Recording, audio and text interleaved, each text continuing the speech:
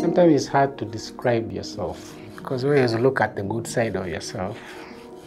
But like I think our artworks are like our portraits. So through our challenges, things we've gone through, because I majored in sculpture, but strangely I've been living and surviving as a painter. I've been mainly experimenting with different materials. In most cases, like trying to find who I am, even like as a person, even what am I capable of as a person.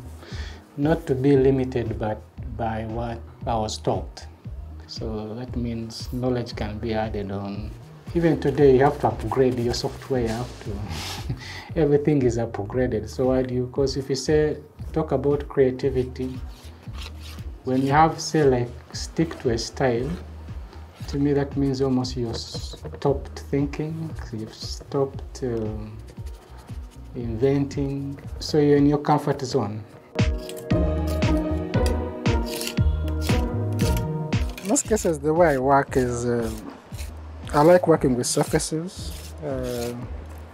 or textures, some I would call it. So this would be like a primer to me. But as you're priming, you're also trying to create in the process, so that like you don't have like a specific theme in mind, but you create as you're working. And I prefer it that way because you end up not being limited to just an idea you have, but just as I work as, just create as I'm working. It's like a conversation between the artist and the painting. I like staying with my work for a long time. So if I put a work and I still don't feel like adding something, there's some works after like months, I change everything. Or like sometimes you're stuck, I put it aside for about 4 months, then as you're experimenting on other things, then you find solution to the other painting. It's like a communication between you and the painting. So you have your language, because you know when you make a mistake, the painting shows you've made a mistake. So when you've done a successful stroke or anything, you see it. So I think as artists, one has to be more critical than other people. So that's why I've never feared criticism. But like also I like someone to criticize me when you know what you're talking about.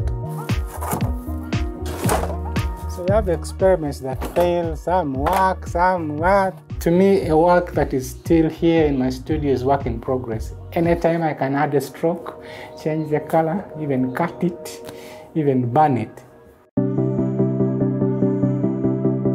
Most of my works are lonely figures. Yeah? I think we're more free alone, which I think is more natural. In groupings, I started doing such, but there's too much pretense. In your lonely space, I think that's the one you're the most free. I think naturally I don't like following rules. Because if it's in a relationship, you're supposed to do this according to a tradition, you're supposed to. There are no traditions when you're alone. You create your own, because things that make sense to you. Because you can't hurt yourself, really.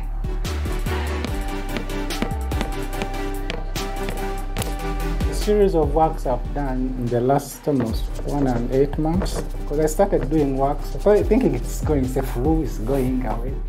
So that series I started doing, because I wanted this body of works to be shown before the pandemic ends. I thought it would make more sense. Of course, it's too risky, you know, and because of course our works will put prices to them, but at least I wanted people to see it. Solo shows are becoming, I don't know, the artists have no works or are not interested, or because of social media. I'm a conservative artist, I think, because there are things I'm liberal about, things I'm conservative about. I remember I promised myself I would do a solo every year for the next 20 years. And the next 20 years I would have 21. So even if I stopped, I know like I've fulfilled my dream. So to me it's like an account of the year. So it's more of like a summary of, because each stroke almost is a memory, or like time and thought. It's a recorded year in a way.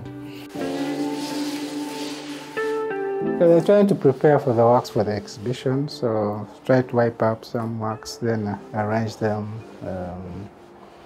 Just waiting for the truck guys so that we load them and take them.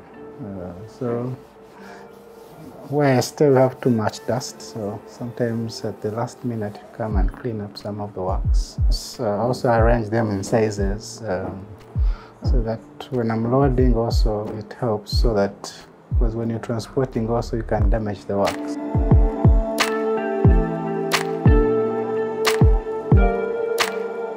I thought it was the right time because people were saying, will people come? I said, I like taking the risks because I've always had shows in January, which is the most risk month. I like to take, because I think I'll survive that way, taking risk and see. Next year I'll be celebrating 20 years as an artist. So 19 years and still people come, maybe there's something, I don't know whether interesting they want to see. That's encouraging to continue maybe.